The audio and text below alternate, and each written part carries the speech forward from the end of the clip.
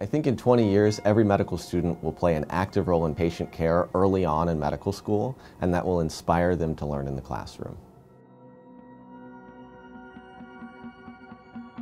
I fully expect that the patient-centered medical home will become part of the foundation of our healthcare system. It's critical at this point that students become involved in that and become passionate about it.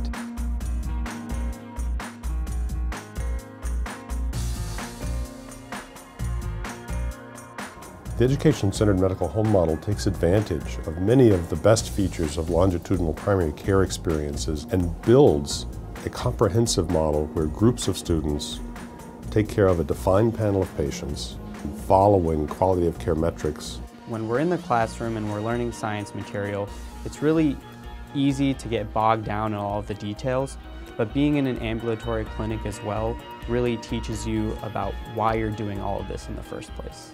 Offering team-based care to my patients means that they get better care. Students are acting as advocates, health coaches, clinical coordinators. They've been explaining to me about my blood, about my diabetes, and about my high blood pressure, all of that. They sit down and look and go over me with my medicine, everything. I think the students are clearly enthusiastic. They are passionate. If they learn about this, they are going to help us transform the clinics to these medical homes of tomorrow. I think the ECMH is a new model for education, where helping patients comes from your first day at school.